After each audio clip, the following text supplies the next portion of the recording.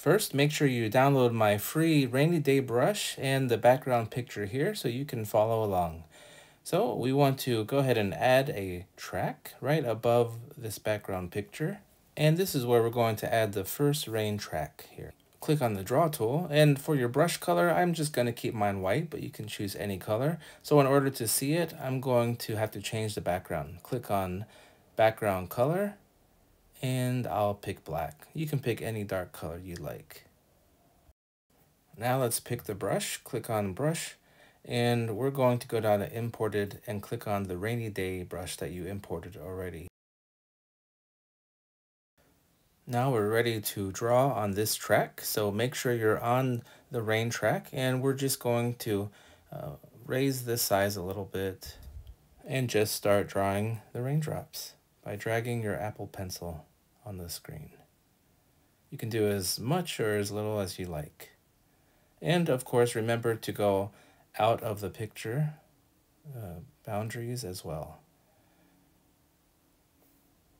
And make sure you get on the bottom of the picture here. And just go above the picture and keep drawing the rain because you're going to drag this all the way down. So it looks like it's raining. You could even increase, decrease the size, anything you like.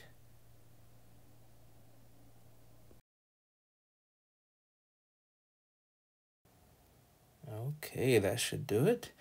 So, looking good. Let's click done here. And then we're going to extend this. So long press and fill duration. And that should fill out the entire timeline. Click on move, move and scale. And you might have to zoom in just to make sure that you click on the keyframe here. Make sure it's white. So that's the beginning keyframe. Then go all the way to the end.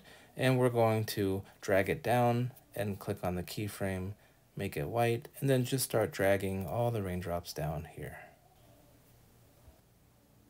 Let's swipe it to the beginning and watch it play.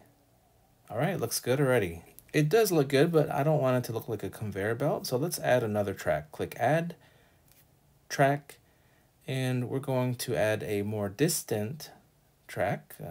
And we're going to click on the draw tool, click on the color. We're going to change the color to maybe a blue here.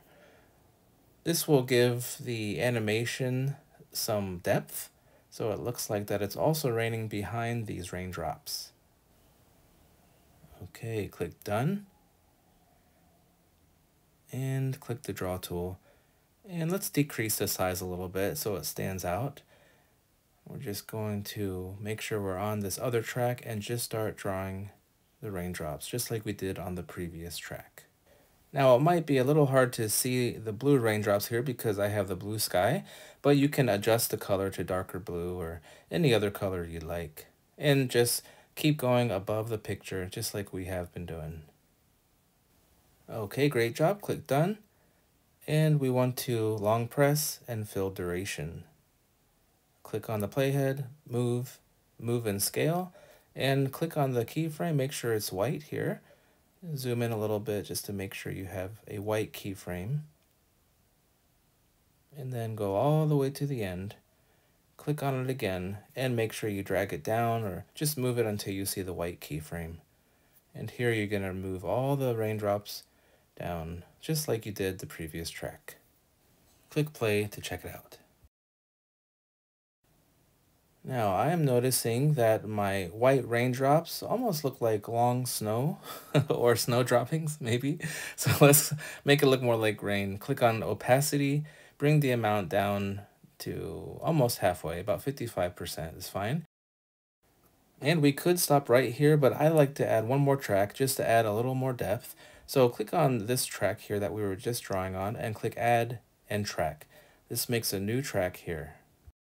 We're going to create even more depth by drawing raindrops closer to the camera, so make sure it's at the maximum size and opacity. Now this time, don't make as many raindrops as the other two tracks, and I will show you why. Unclick the drawing layers here, just to be able to see it clearly, and just start drawing. Again, draw these sparingly. Don't draw too many, because we're going to do something with these raindrops.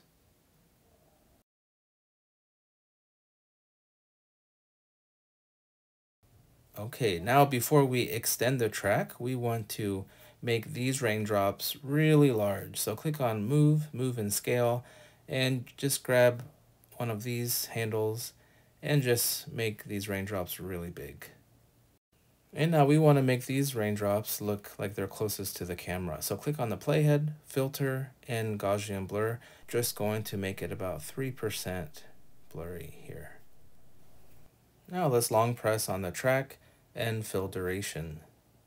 And make sure we select the beginning keyframe. Make sure it's white. And then we're going to go all the way to the end, just like we did the other track. And click on the end here and just drag it down quickly and make sure that's white. And now we can drag the picture all the way down to make these raindrops fall a little slower than the other ones. And again, we're just looking at this track here with the other ones not selected. So let's go ahead, bring it back to the beginning, and we can just check these two tracks again. And now let's watch the whole thing. 4 fingers and press play. And there you have it. I hope this level up tutorial can help you increase your skills using Procreate Dreams, and if you like this video, please don't forget to like and subscribe. Also, please check out my links below, like my children's book and online shop. And click on this video to learn how to animate snow. Thanks for watching, and I'll see you next time.